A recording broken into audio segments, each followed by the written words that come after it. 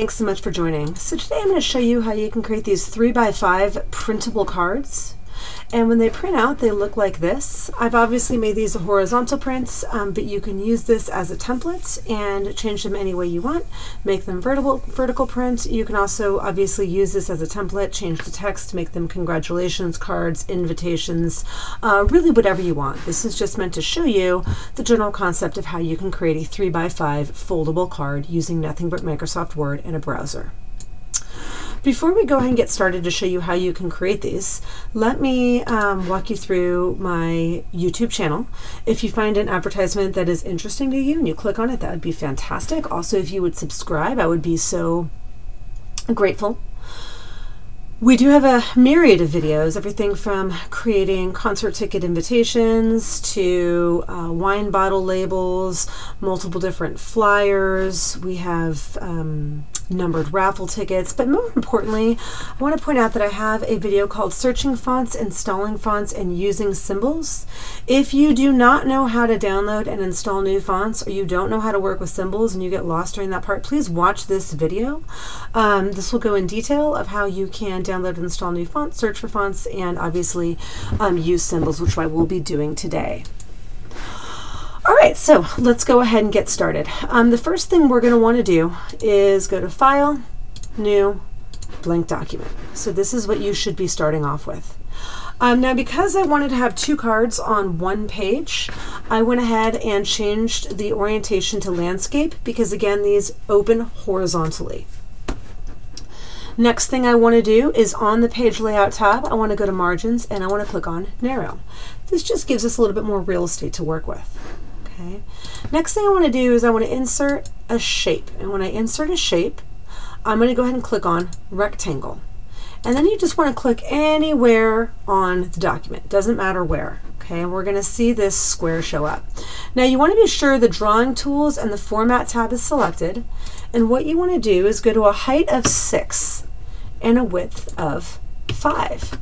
Now the reason why we're doing a 6x5 is obviously this is going to be a 3x5 folded in half. That 6 turns into a 3. So that's why we want to make this a 6x5. Okay. Next thing we want to do, with the format tab still selected, we want to do a shape fill of no fill and a shape outline, and it has this dark gray, and we actually want to keep that because, again, we're doing that chalkboard background. So we want to go ahead and keep that. Okay.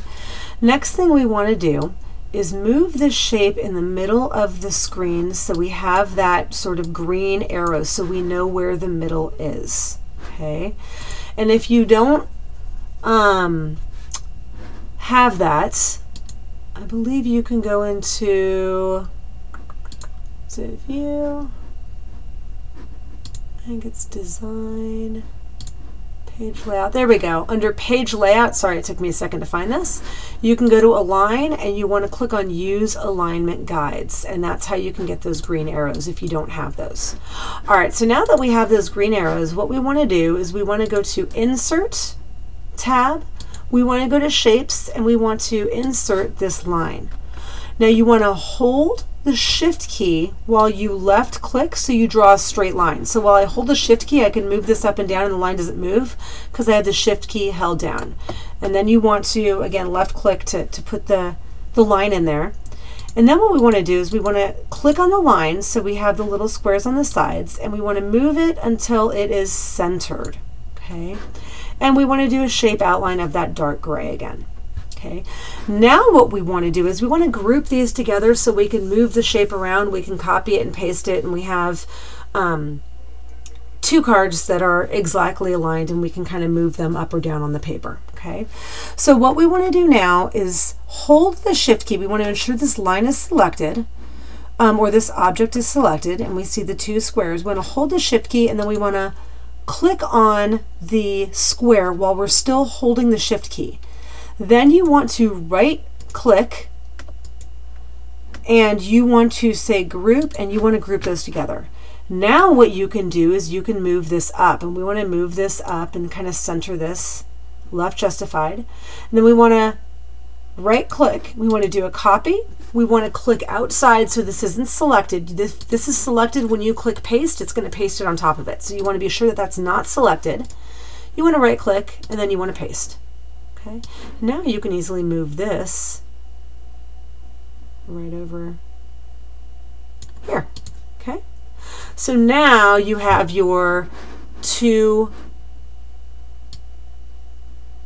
cards side by side, and you can kind of left justify them. Now the reason why I wanted to left justify them, and if you noticed, you see this little cross up in the upper left hand corner, and over here you see the cross in the upper right hand corner. The reason why you want to justify those is because when we do the inside of the card, it is going to be much easier to line everything up to ensure everything's centered if you use those margins. Okay, that's why we wanted to ensure that that's justified with the green and with the green.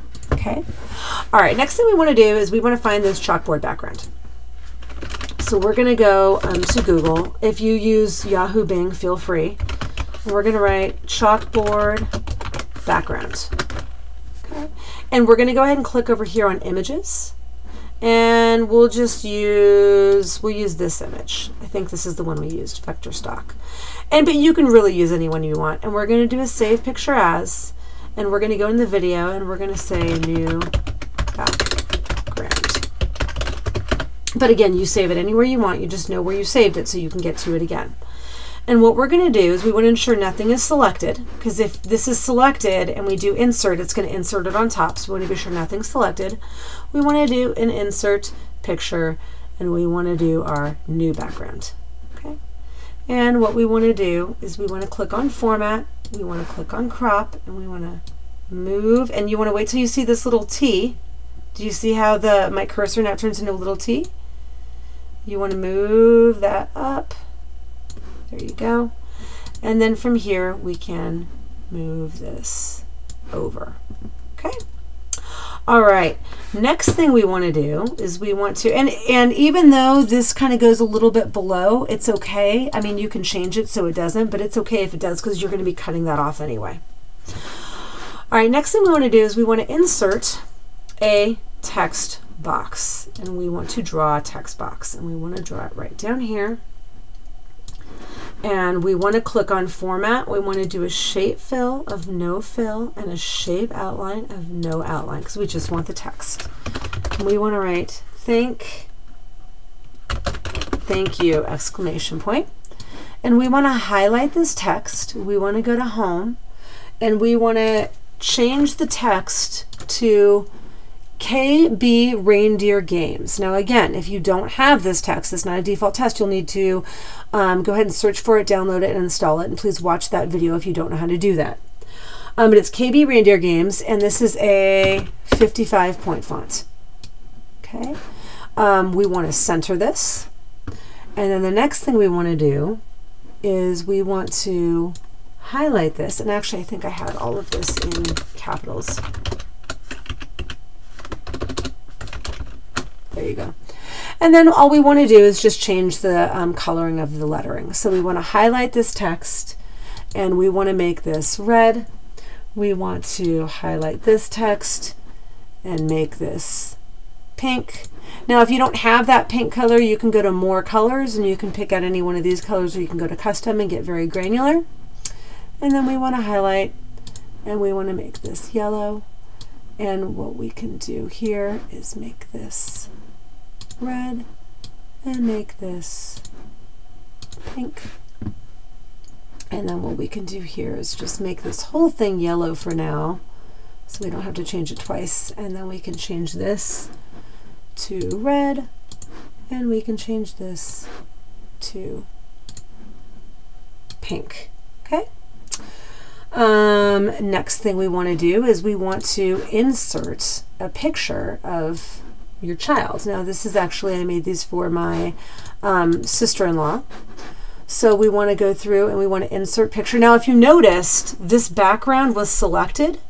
Before I did an insert, I clicked out to be sure there's no little white squares. You need to do that because if you have an object selected and you insert another object or another picture, it's going to insert it over it. So you want to be sure nothing's selected, and you want to do insert picture And here's a picture of my niece. And first thing we want to do is go here to layout options, and we want to say in front of text, right? Or you can right click and you can say wrap text, and you can say in front of text, okay? And that's going to move that up. And then we want to click on the format tab, we want to click on crop, and we want to move that over and again until you see that T. We want to move this up a little bit, okay? And we want to move this down. And then you can just resize the image by moving that over.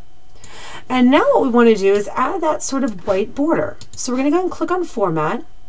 And if you see up here, we have all of the different options. And I think I actually just chose that first option, but you can choose multiple different options that you want, and you can actually click on here, and there's a myriad if you want to do the round. You can kind of have fun with it, but I chose this one.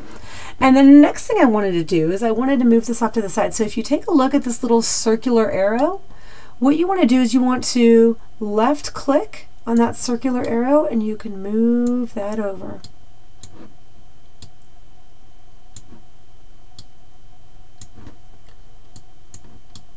Okay. All right, now what we want to do is we want to go through and we want to insert a text box, and we want to draw a text box down here. And what we want to do is do a shape fill of no fill and a shape outline of no outline. And we want to insert a symbol. Okay, and again, if you don't know how to download and install new fonts, please watch that video. But you're going to need to install the font KG Flavor and Frame 6, and the heart is the very last one, so you want to double click, or you can click Insert, and then there you have the little heart. And we want to highlight this, we want to go to Home, and we want to make this red, and we want to make this a 48-point font. Okay, love, and then we can do Bonbon is the next font we want to use. Then we want to do, oopsies. Okay, and then we want to click Emily. And whatever name you want. Now I change this to pink, and then we want to change this to a 36-point font. And we can change this to a 36-point font. All right, so that's how you can create the outside. And what we want to do here is we want to click on the text boxes, and what you want to do is, again, just click on the object, and you want to left click, hold down the shift key, left click, and left click all of your different objects. We want to right click, we want to do a copy, and then you have to again click out so nothing's selected, and then you want to do a paste, and then we want to move all of this up here, and that's how you can very easily create more than one on a page. Okay. Now what we want to do is we want to make the inside. So again, in the inside it says thanks so much. So what we want to do is we want to click on the box, hold down the shift key, click on the other box. We want to do a copy, click out, and then we want to do insert blank page, and then we want to click down here, and we just want to do a paste. All right, that's it. And then from here we want to insert a text box. We want to draw a text box, and we want to write thanks so much. And we want to do a couple things. The first of thing is we want to do a shape fill of no fill and a shape outline of no outline. We want to go home. We want to center this. We also want to go to Format, and we want to go to Text Align in the middle. And then we want to go back to Home, and we want to do the Bonbon again. And I believe this was a 28-point font. But again, you can make any changes you want. And again, if you want to make this red, you can make this any color you want. But the next thing we want to do is we want to turn this upside down. You could have also rotated the image. There's multiple different ways to do it, but we want to turn it upside down because when we print it, this is the way it's going to need to print, okay? We then want to select this image, do a copy, and again, you just right click and left click in order to get those up, and then we want to move this over, okay? Now, you can print like this, and it'll print fine. However, the only reason why you need the outside of this and the inside of this is for folding and measuring. Since we have the folding and the measuring down for like where we need to cut, we can actually just delete these.